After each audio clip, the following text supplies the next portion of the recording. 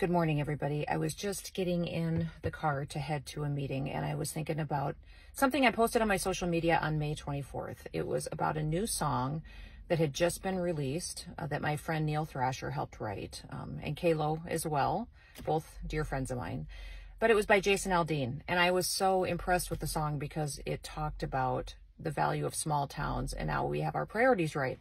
And when I posted on my social media, I talked about that I hoped the video would be shot in South Dakota because that is our way of life here. I am shocked by what I'm seeing in this country with people attempting to cancel this song and cancel Jason and his beliefs, and him and Brittany are outspoken about their love for law and order and for their love of this country, and I'm just grateful for them. I think a lot of times people that go out and fight every day on these important issues and have an opinion and remember the freedom and liberty that this country was founded on, get persecuted from it. And we're seeing that with the Aldeans right now and the songwriters that work so hard on this. And I just want them to know that we support them.